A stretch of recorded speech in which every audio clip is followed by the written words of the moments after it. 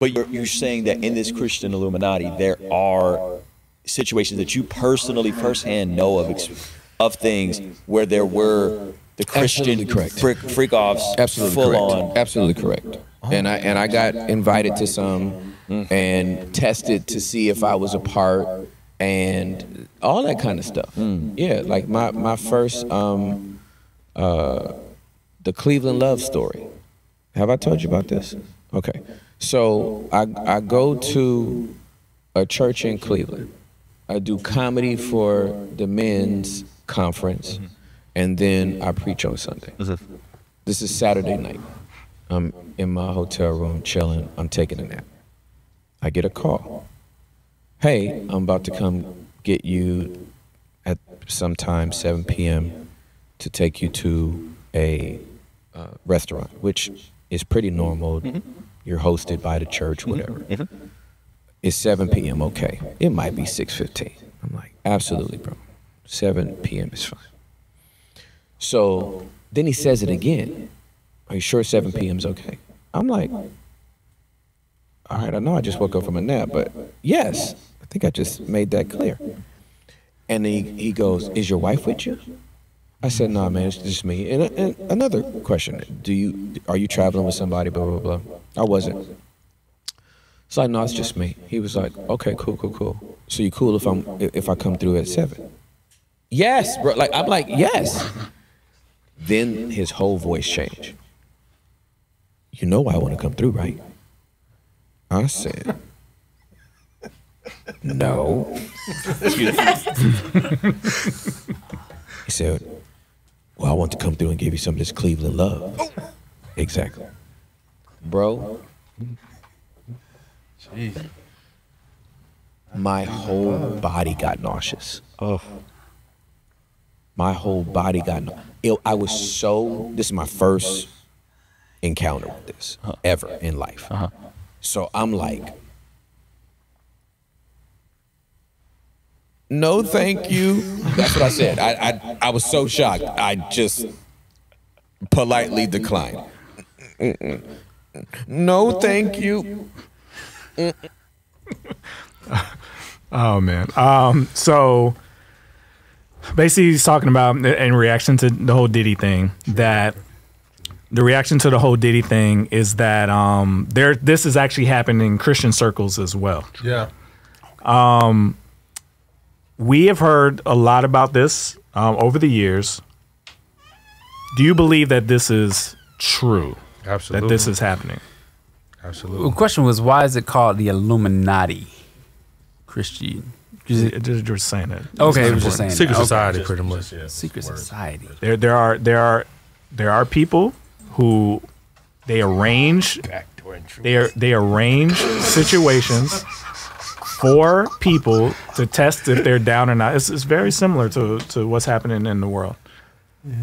And it's just an understood thing that, hey, you're only a faithful pastor to your wife in that state.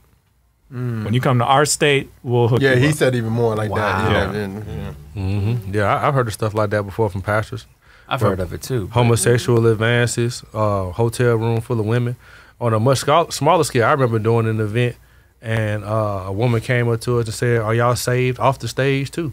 You know what I'm saying? Like, and they had, you know what I'm saying? And it was like, and they throwing it at you. You think you come there doing ministry, you think, oh man, everybody here serve God, man. Folks got their own agenda, man. So it don't surprise me at all. You know what I'm saying? I know the higher it gets, the uglier it gets. And I don't want nothing to do with it. Now, you know, the scary part about that, what you just said, is she must have tried somebody else like that before. She have. Yeah, and I know who too.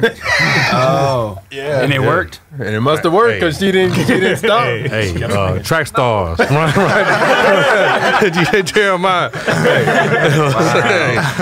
Nah, I've heard of it, of course, never happened, and I think I would just be lost if it did. Like, I think I probably would have had the same reaction to him, is like, he just didn't know how to respond. Like, he seems like he would have wanted to get angry, you know, in that situation, but at the same time, you're like, shocking. It's too shocking, yeah. Oh, no, it ain't that shocking, bro.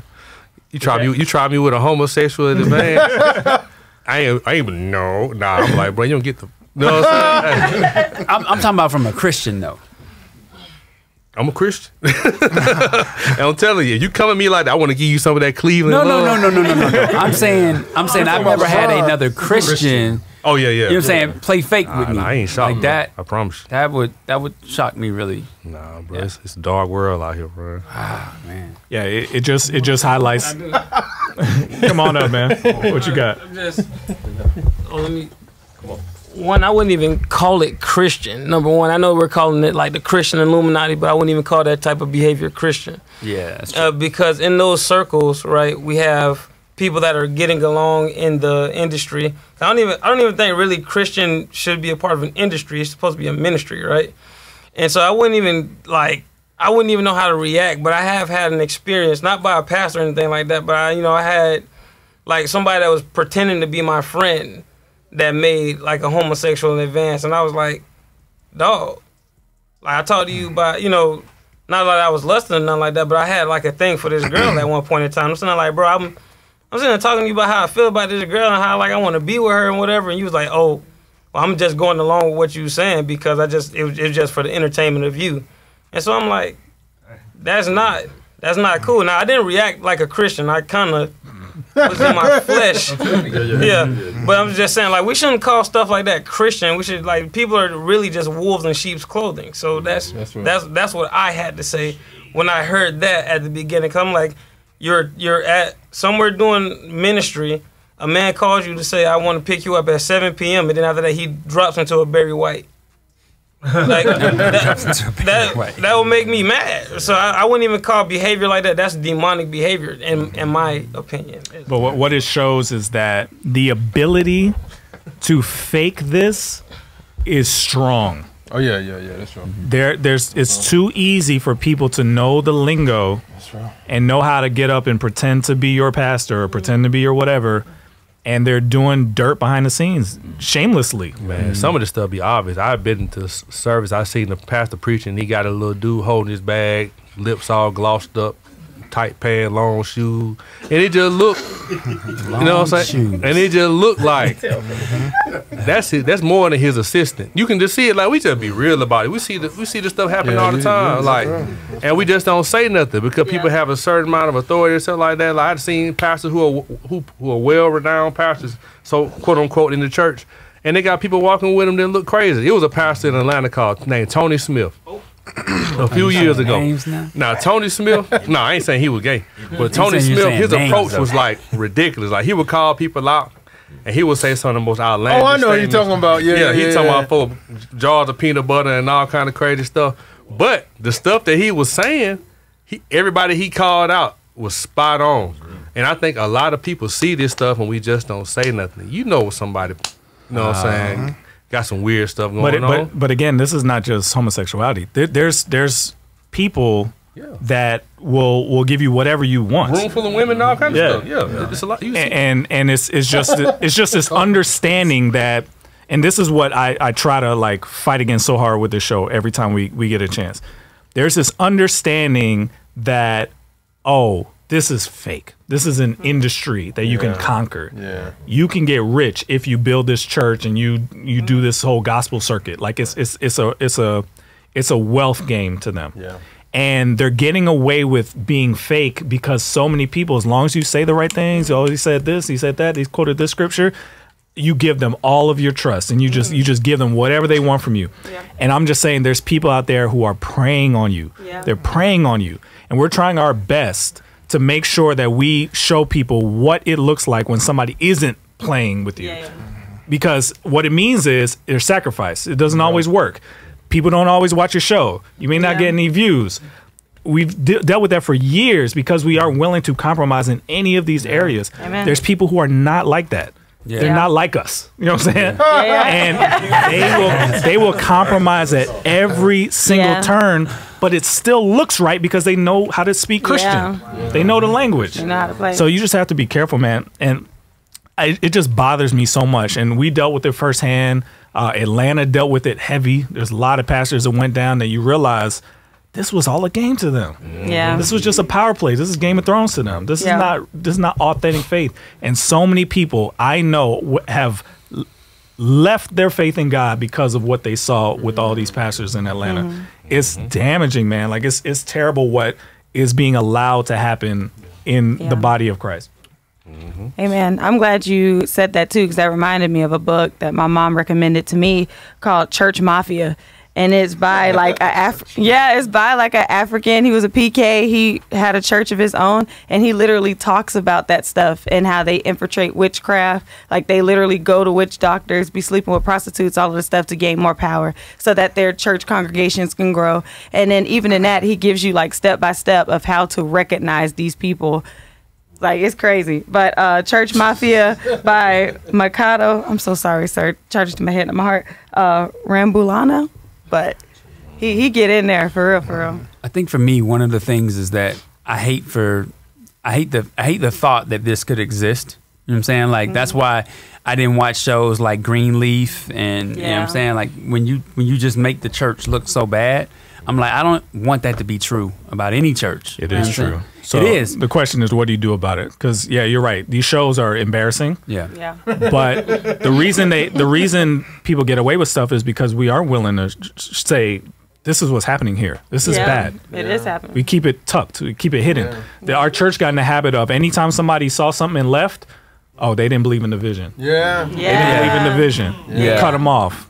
They heard the vision and they walked away from it. It's manipulation, man. Like they're too good at it. Abuse of power, manipulation, all that. Was it for you all's own individual situation that you went through, right? Because I was kind of a backseat person to that, because I would attend not regularly, but I would attend when you all would attend or y'all had events. Did anybody in the congregation try to call that out? Yes. And did the entire congregation agree to listen, or was it? No, but these things get called out in private, right? So there's another big church pastor in Atlanta who did try to call him out. There's several, honestly. There's several people that try to call our situation out, but it doesn't get said in front of everybody. It gets said in back rooms, right? So then you see that person leave, but then the messaging around that person leaving all of a sudden is they didn't believe in the vision. God called them here, but they were disobedient. Yeah. So don't talk to them no more. Yeah. Don't deal with them no more. It's cultish. Or even if you don't, even if they don't tell you to deal with them, you don't, because you blind loyalty to the vision. So it's like I'm not gonna speak to Ryan no more. Ryan don't go to our church no more. He gave up on us. He gave up on what we were working on here. Yeah, it's a cult. Yeah, it's cult like so. But that's happening. Yeah, throughout church. Yeah, across the board. Yeah, and I think at the end of the day, it's like, man, unfortunately, it's imperfect people, but at the same time, it's just like, Dietrich Hatton did respond to us, but at the same time, he did drop a bombshell on the Breakfast Club saying, yo, everybody's sleeping with people. And we thinking about one incident. He probably knows multiple incidents of people in the gospel industry sleeping with other people's wives or doing different things. So I just think, man, at the end of the day, man, we have to be prayed up. We have to be stayed up. And then also, we have to ask God to really, purify our motives and purify our desires. Because I think once your desire, because I think the problem with a lot of people is they're willing to do anything. And it's kind of talking about another topic we had, where people are willing to do so much just to get in this industry, or willing to get far in this industry, that you may come in and thinking like, hey, man, ain't nobody gay gonna try me, bro. But if somebody come to you and say, hey, man, I got this $1 million deal for you. You always wanted to do films. You always wanted to do films. You said you had a good heart for Jesus and everything. Yeah, but my brother thinks you were very attractive. You be like, well, he married. Well, his wife don't have to know. But if you do what he wants you to do, then you can get that money. You get that film started. But that's it's not always that. It's not always that obvious. And it's not. And it's not always things that you wouldn't do. They find out what you would do. They find out what you would do, and they tempt you with what you would do, not what you are obviously like. Monitoring spirits. So we may react. We may react. Oh, if they came at me like that, I wouldn't take it. But they'll find out what you would take. And you got to say something. You got to say no to stuff that you would say yes to. That's when it gets hard. I had a situation where a person was they were just a part of the church I was at the time, and we were cool, we were friends, and I was getting to know that person, and they didn't try me or anything, but another friend of mine, they warned me about that person, and I just started to see different stuff.